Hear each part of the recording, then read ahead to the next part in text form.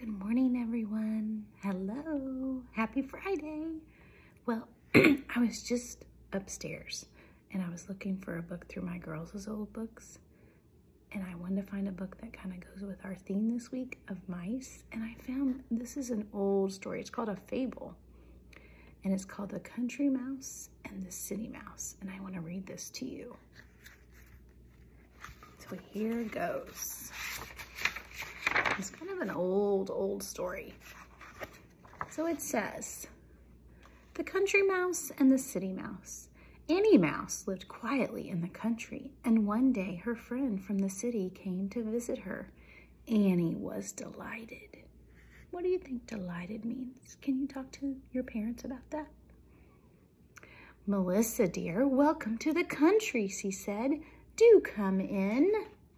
So here she is. There they are. Annie Mouse asked some friends in for lunch, but Melissa did not eat one nibble of the meal.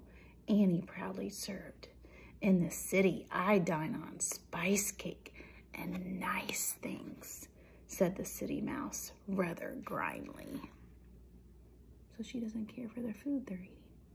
I don't know if that's nice.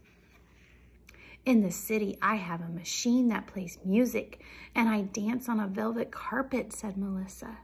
Oh, Annie, won't you leave this dull country life behind and come to the city with me? My, it does sound tempting, said Annie. Do you think she's gonna go? Can you make a prediction? Do you think she's gonna go to the city and try it out? Let's see. So Annie rode off to the city with her friend. Honk, honk, beep, beep, toot, toot. Please drive slowly, begged Annie. Can't hear a word, screamed Melissa. Isn't it marvelous fun? Do you think Annie's having fun? Melissa's home in the city was beautiful and such fun to explore. They raced down the hall. Suddenly, woof! Barked a fierce, angry voice. Help, it's the dog, squeaked Melissa, and the two friends ran shaking with fright. Do you remember what that word fright means? Like frightened? We talked about that before. They slammed the dining room door just in time. The poor country mouse almost fainted with fear, but Melissa said, oh, he chases me all the time.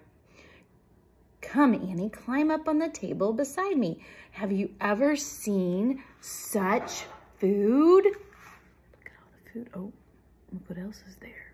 That's scary. Never, gasped Annie, still shaking with fright. There were dainty bits of spice cake and fine cheese and lots of other things. Oh, I am seeing things, squeaked Annie suddenly. I see a cat.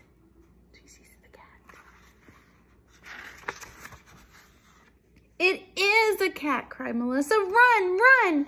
They slammed the living room door just in time. Oh, sobbed Annie, I have never been so frightened. Nonsense, you'll get used to it, said Melissa. There, I've put on the music machine. Would you care to dance? Do you think Annie wants to dance? I wouldn't want to dance after being scared like that. Suddenly, the door flew open and there was a fearful noise. It's the vacuum cleaner, shrieked Melissa. Hold on tight to the curtain, Annie. Hold tight, or the vacuum will gobble you up. That's an old vacuum. At last, the dreadful machine left, and the country mouse began to run. Annie, where are you going? Called Melissa. Home to the country, squeaked Annie. Goodbye, Melissa. Thank you for the very nice time. Oh, help. Oh, oh, oh. The little mouse ran through the city. She ran and ran and ran, and she did not stop until she was safe in the quiet, green country. That night, she told her gentle friends, I would rather lead a simple life than dine on riches and live in fear. I can tell she likes the country. I live in the country, and I like the country too. It's nice and quiet and lots of things to do. But maybe you're a city person. We all have our opinion. So, kind of tell your parents, would you rather live in the city or in the country, and tell them why? And maybe you can draw a picture about that, since we didn't get to draw a picture yesterday. Yesterday we were actually supposed to write numbers, and we're going to talk about that in my next video. Have a great day.